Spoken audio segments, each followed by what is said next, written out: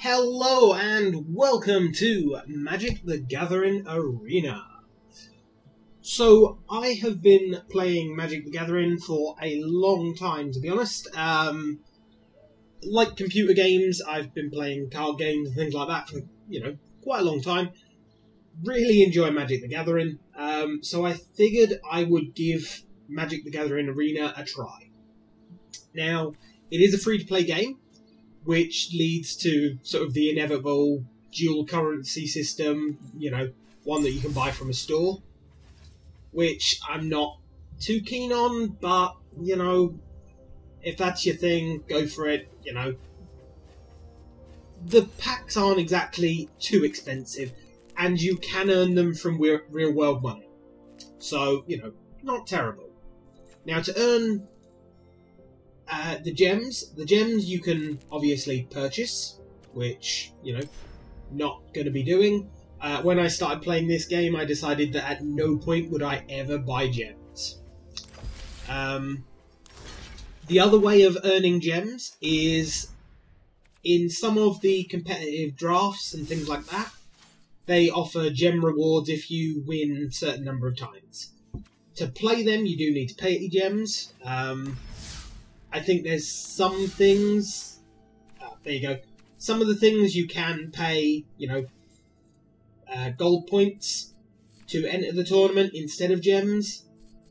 And I think there are ways to earn gems. I'm not 100% sure, though. Only been playing the game for about 4 or 5 hours.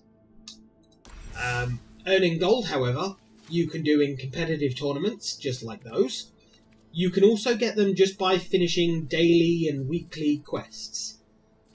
And you also unlock reward packs by completing, wins daily and weekly, or different constructed decks. So, for example, if I play a game, I can get this reward, which is a green and blue, by the looks of it, Merfolk type deck. So we're going to jump straight into a game. We're using a deck that I've constructed myself. I've called it Green Growth. It's a mono-green deck that basically ramps and then puts big things out. Pretty much what any green deck does. Now, if you're brand new to Magic, you will sort of get a sense of how the game is played as I play. It is a collectible card game. As I say, if you are new to Magic, probably not best to watch this. If there's interest, then I might do a learning how to play Magic. Oh god, I'm mulling in that. But yeah. Now, you might think, it's a free-to-play game, which means it's pay to win. And to be honest, so far I'm not seeing that. I've played quite a few games. I've played, as I say, for about 4 hours or so. And, as I say, so far I've not seen it be pay to win. You do come across some decks that are really sort of heavily constructed. But, that's competitive Magic. Sometimes you will see a, properly decked out deck that you have no chance of winning against. But you can get that for free, so really, damn. Yeah, no blockers, take the 2.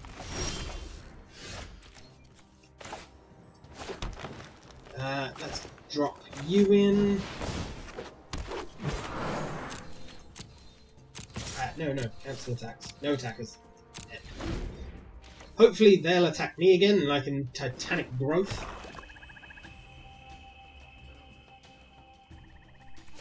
Them having a flyer doesn't help, though. Oh. Damn it. It's bigger and now it also has Death Touch.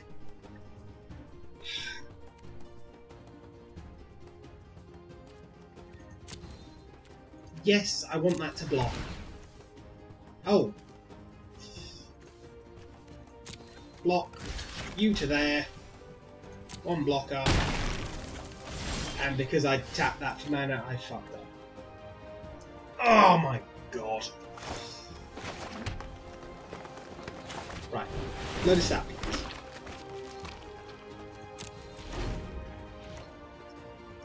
See, this is what happens when you're not concentrating fully on a game.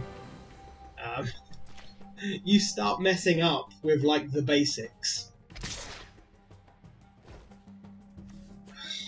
I've got to stop that thing hitting me. So, yeah, all three of them, block it, kill it.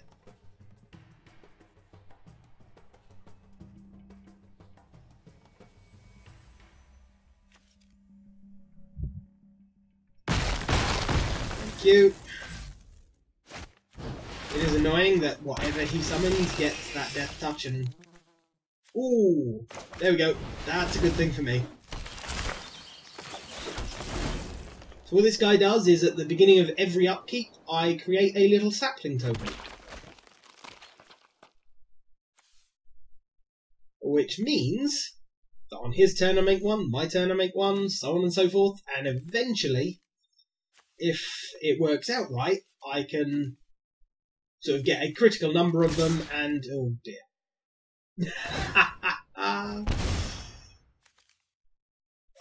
I want to kill that guy so that they don't have death touch anymore. No, no blockers for the second. Especially because I have that, I want to use that to... If he attacks with everything again next turn, you get... Yeah, I'm probably losing this match.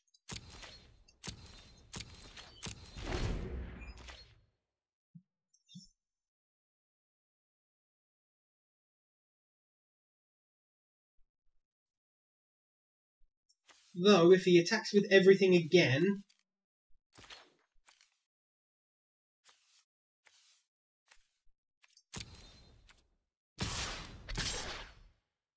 Come on, swing with that as well.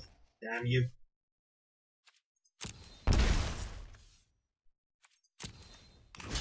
Right, you block that.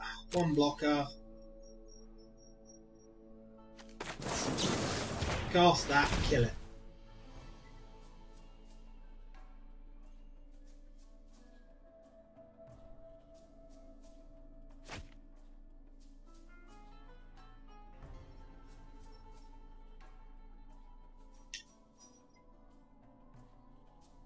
Come on.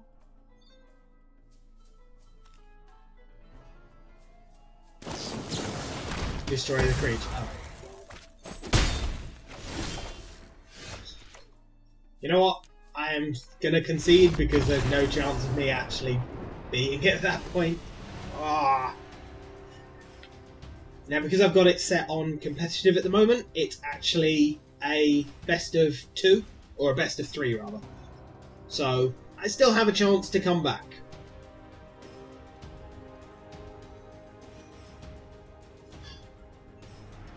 Now, this isn't the best of decks, and it doesn't have all the cards I would like to have in it. But, you know, again, I'm not spending loads of money on booster packs for a virtual game. In real life, I spend money on booster packs, and very much enjoy Magic the Gathering. But considering this is still sort of very early in its life, I'm not going to spend loads of money on it and then suddenly, oh yeah, we, you know, cancelled it now. That's the only thing that I've got to create creatures in that hand. No thank you.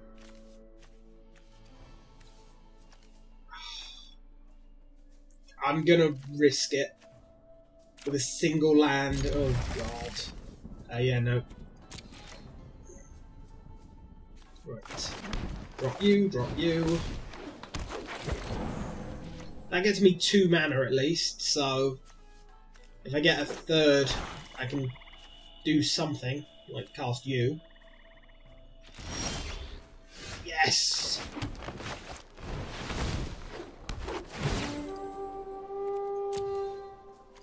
So that lets me get a land in my hand for the next turn.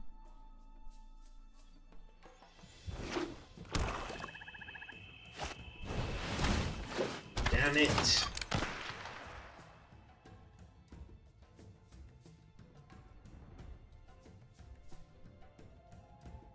They're probably going to take the 10 to... Oh, really?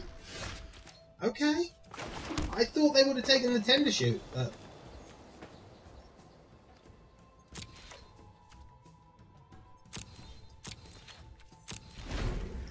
Of course, they know I've got a Titanic Growth now.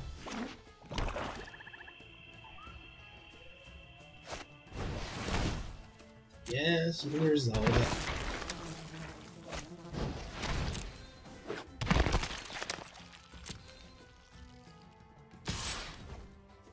And I can't block, so...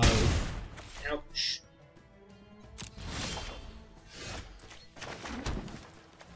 Right, get that thing out. At least I'll get a sapling from it. Though he's probably got a murder in his hand by now. I also like that the environment is sort of... You can play with it a little. So that you can make the scorpion scuttle a little faster. And each environment is different, so it has different things to play with. Which sound weird, but hey. Come on. Make a decision. Do something.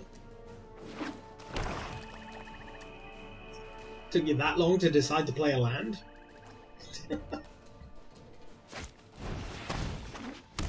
And yeah, death. Damn it. I didn't think my tender shoot would live that long. There are 3 of them in the deck, though. So, that's not too terrible.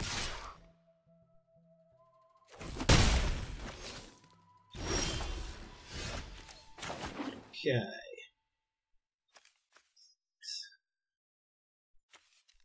Now, if I get enough attack damage out, he's going to cost a lot less.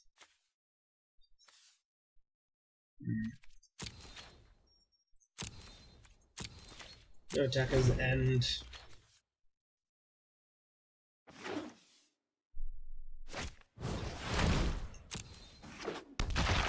That's annoying. He's not going to be worried about attacking now.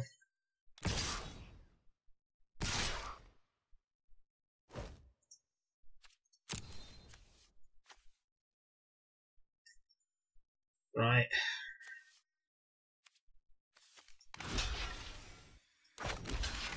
Throw that against that.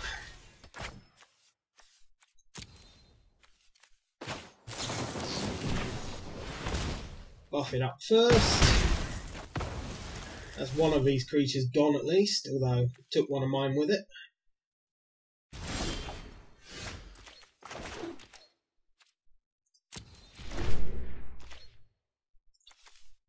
Even if I get him out, he can still just attack me with Death Touch.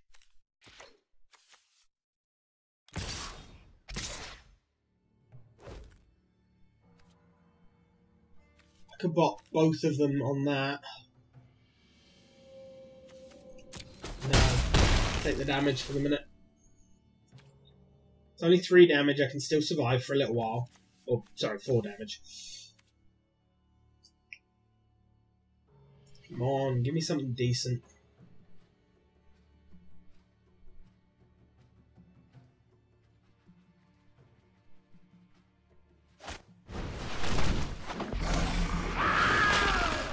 I must admit, some of the cards are awesome with how they do that. However, that is a really big pain. Oh.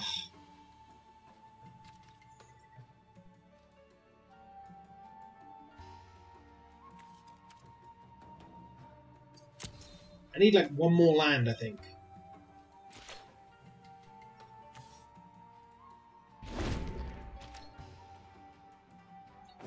If I get one more land, I can cast that.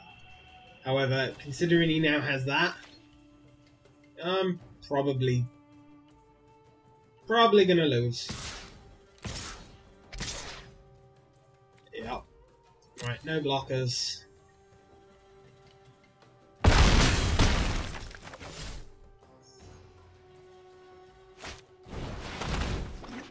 Yeah, no.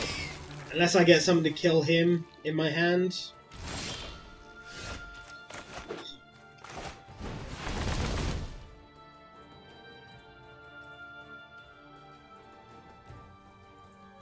Yeah, even letting me cast that.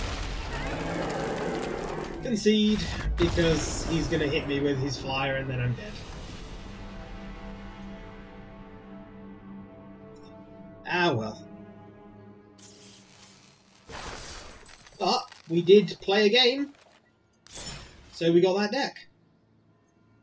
And if we cast 40 blue or green spells, we'll unlock a core set booster pack. That's nice. Let's take a look at that deck that we just unlocked.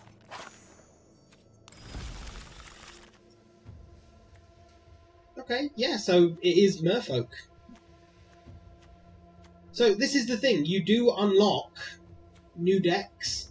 I should say, by the way, these decks here, 1, 2, 3, 4, and 5, all of those you unlock when you first start playing the game. When you complete the tutorial, it will give you those decks. It will also give you some of these wildcards. I think you get 1 mythic, 2 rares, I think 5 uncommon and 10 common. And that will allow you... The wildcards are designed to give you any card of their corresponding level.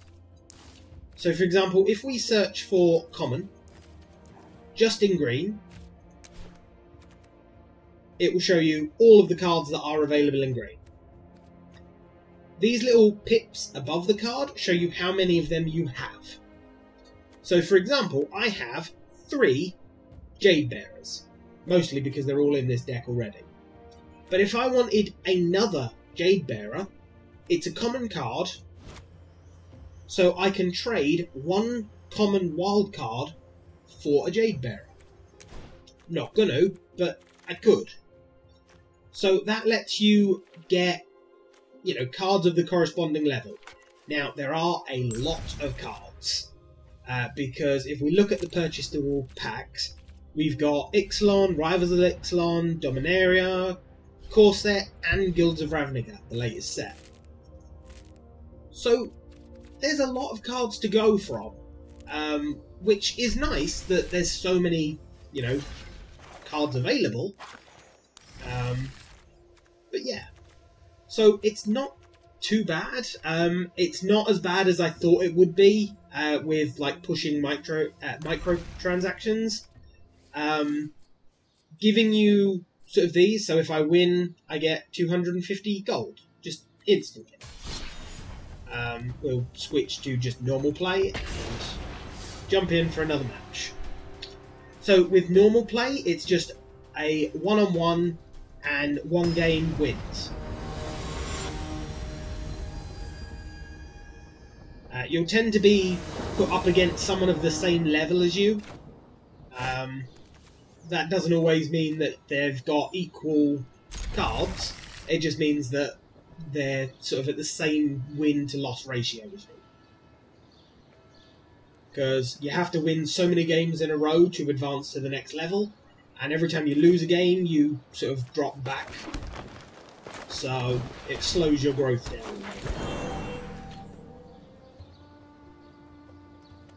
So what type of deck are you playing? Oh, Swamp. A black deck again. Okay.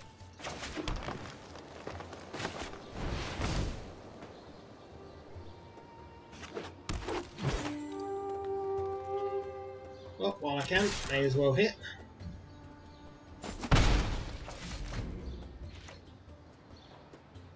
I do like having creatures with vigilance. Okay, black and white deck. Lifelink vampires. Okay, yeah. Well, let's have... You know what? Combat, attack, attack with everything.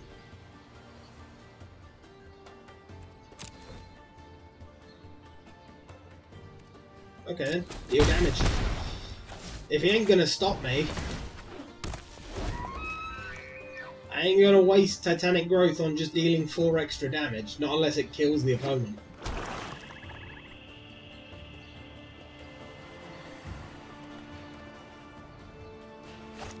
Now, I must admit, when playing Magic, I tend to play Commander mostly, It's the format that me and my playgroup sort of work with mostly.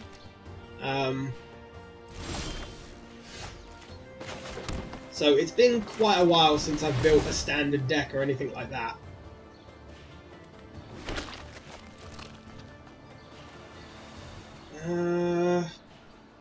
They're 3s now. No. No attackers. Wait for him to attack me.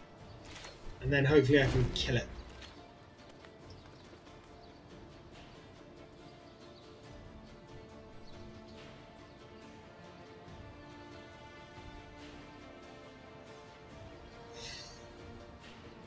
So yeah, if you look at the background, we've got a lightning shock tower, a dancing golem, and 2 little gargoyles that sneeze or shake their heads when I tap them, which I think is awesome. You know what? Combat, attack with everything, because no matter what he blocks, I've got Titanic Growth to stop. Really, I want to kill that lieutenant.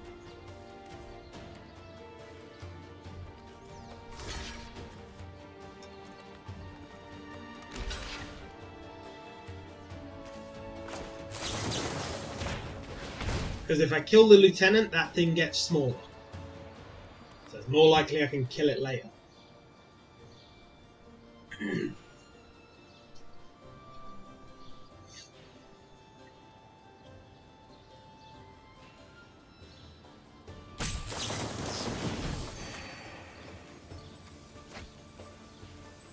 Okay, so he made that guy bigger. Probably so he gained more life. Fair enough, I suppose. And I've got this prepared just in case he gets something with flying down. Because white-black decks often have a flyer.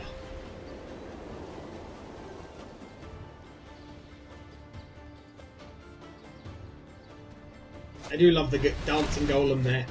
Ooh, that's painful. That's it. If that thing starts attacking, that's going to be bad. And that sucks that I didn't get any... Land is nice, but I wanted something else. That's one thing green lacks a little of, card draw. It's hard to keep a full hand. Ugh.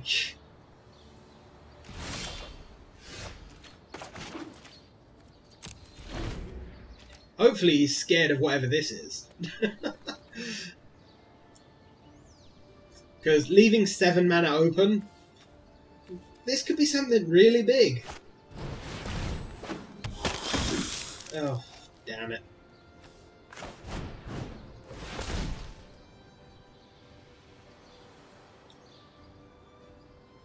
I'm not letting that thing enter the battlefield.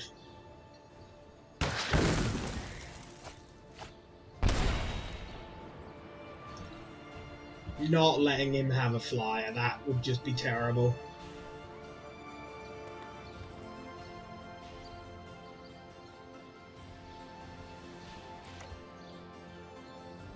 I think if he started attacking me, I would probably lose. But he's not, so... Okay. I'll just build up defenses. Green is brilliant at building up defenses and then attacking late. If you're ever fighting against a green deck, just hit constantly as quickly and as fast as you can. Because if you let them build up mana, they will build up a ridiculous board state.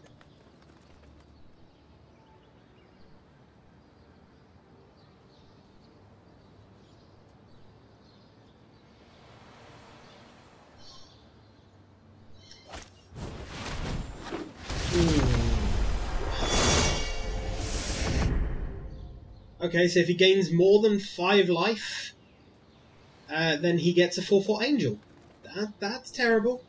Because he's gaining 2 life with that one, and then 2 life with the 2 cats he creates. Oh dear. I need to kill those off.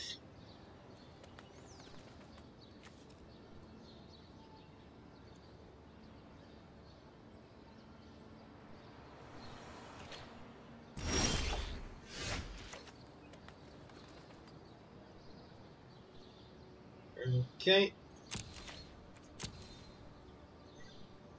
I've got to wait for him to attack me before I use that. At least it'll let me save one of my creatures. Preferably you, because then I can gain life off you again.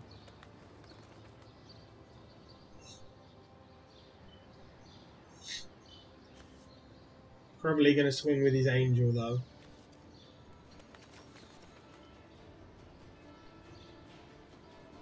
Heck, really, he should swing with everything. Because it'd demolish my board, and then he'd be left with, like, 2 flying angels or something.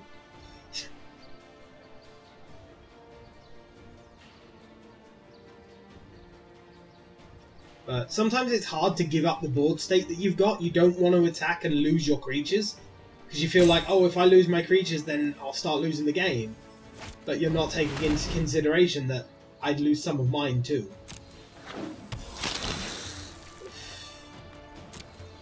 Another flyer, that sucks.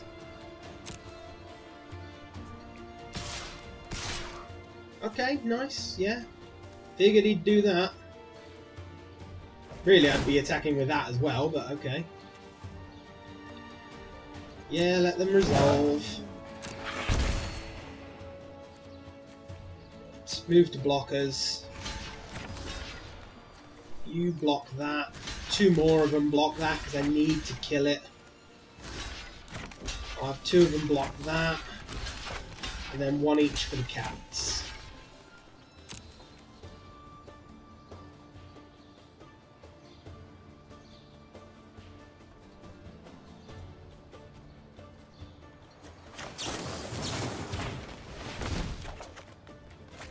Okay, well, at least I've got Forest to play next turn.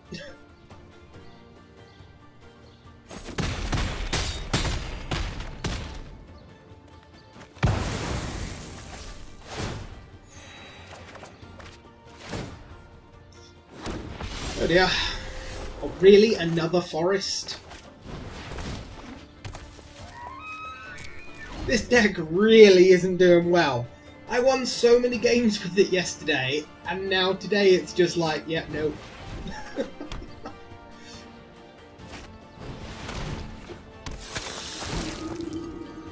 Oh god. Yeah, that's just instantly going to give him another angel at this point. I'm going to surrender because there's no chance of hitting him for enough damage at this point. He has too many flyers. I would have really liked the Magic video to actually have had me win at some point, but alas, it didn't. But let me know, guys, if you enjoyed the game. I might come on here again in the future, but until then, please like, comment, and subscribe, and I shall see you next time.